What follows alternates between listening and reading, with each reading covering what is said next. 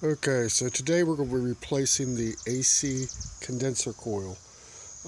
Story behind mine is about 3 years ago a rock come up and hit mine and broke it. And I ordered one off the internet, and what happened was they sent me the wrong model. The next day after I got it, I was supposed to take a 500-mile trip, and instead of doing it with no AC, I made this one work. But it didn't fit right, and it rubbed, and it's got a hole in it. So now I got the right one, so I'm going to be putting the right one on. Changing it is not that hard. Pretty much anybody can do it. And I'm going to go over the correct way to charge them and the different options you have of charging it back again. So make sure you watch the whole thing. And first thing we got to do, simple nut here. We take this nut loose and it'll give us a little bit of slack.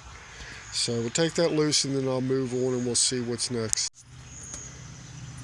So with the nut loose, now it's the time to take a look. There's a rubber O-ring here. Make sure your O-ring's in good shape. It doesn't hurt to put a new one on.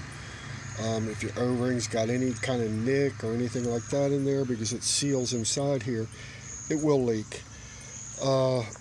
Next thing we got to do is you can pick yourself up one of these little kits. They're, like under $10 at your local auto parts store. A pair of pliers like this. And what happens is you put this up under on there, and then you got to kind of work it in there. You got to find the right one that fits. And then you take the pliers and you squeeze the thing together. Now there's a spring inside there, a round spring, that when you snip it together, the spring compresses and holds it in place. So what you're actually doing is you're pushing this tool in there and you're spreading the spring apart. Once I get it apart, I'll show you the spring. It can be kind of difficult at times. And it takes a little bit of patience. You got to keep trying it and trying it. They make better quality kits that cost money. I mean, it's one of those things, these little plastic things work fine. I mean, if you're doing them every day, you got to buy the more expensive kit anyway because they're not going to last. But they'll work a couple times, so it's up to you what you want to buy. If you want to spend the extra money and get a good quality kit, it might make your job a little bit easier. But you do have to kind of work with it, and then you notice my nuts are loose, so once I get the spring spread out, I can wiggle the whole thing and try to get it out of there. Anyway, I'm going to go ahead and do that next, and I'll show you what I mean. Okay, mine was a pain in the ass for only being on there 3 years. As you can see, what you have here is I actually cut the coil off so I could get to it easier.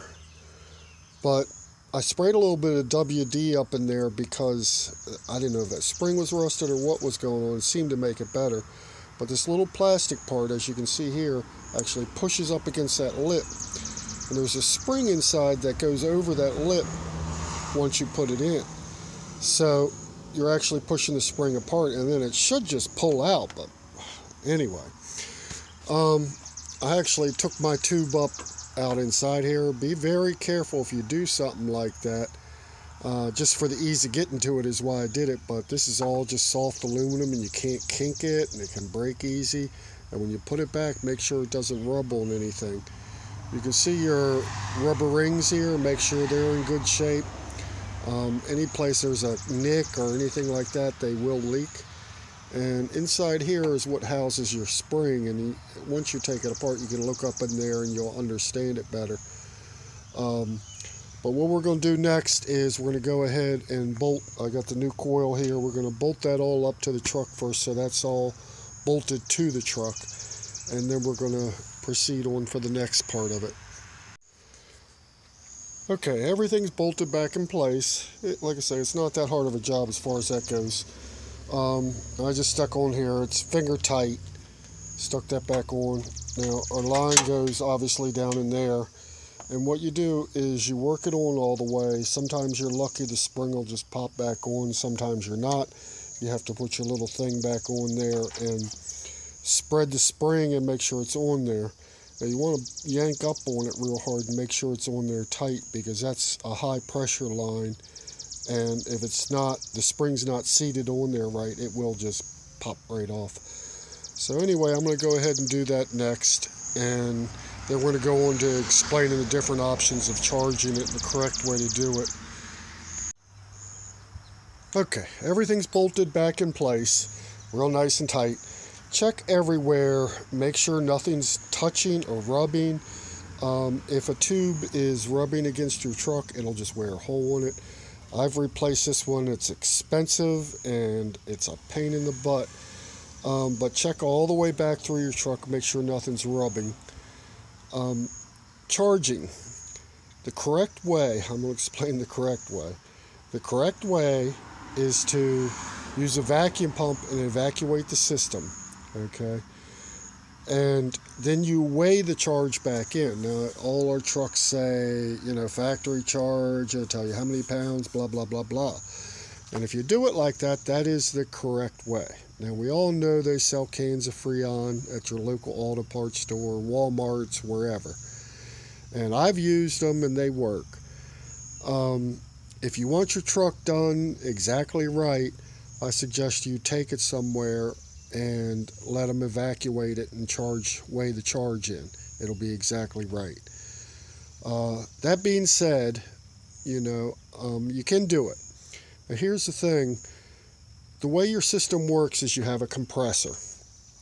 The compressor compresses the gas and it turns into a hot gas. So what you're doing up here, you're pumping the hot gas through the coil. Okay, and the air is cooling it off and it turns it into a liquid. The liquid goes through this line and you have like an orifice, almost works the same as an injector.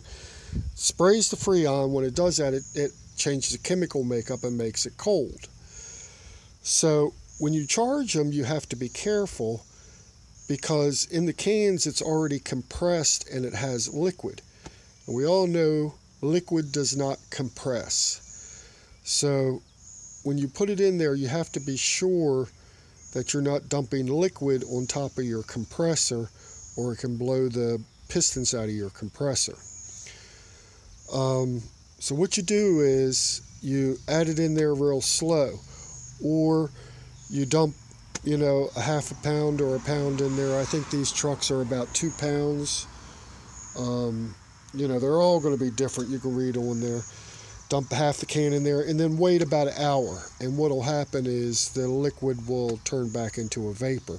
Compressors can compress vapor. Okay. Other than that, you go real slow with it. You just dump it in there real slow. Ideally, there's not going to be an exact amount. When it's getting cold, at an idle, you should be running 30, 35 pounds on your, suction side. If you get one with a little gauge on it, it's the best option anyway.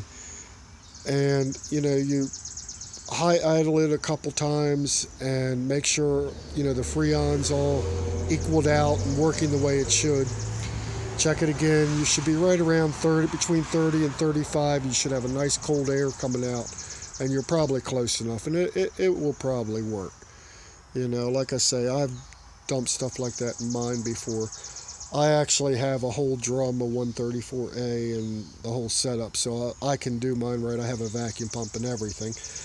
But anyway, I hope this helps you out, at least help you out understanding if you got a slow leak and you got to put freon in it all the time.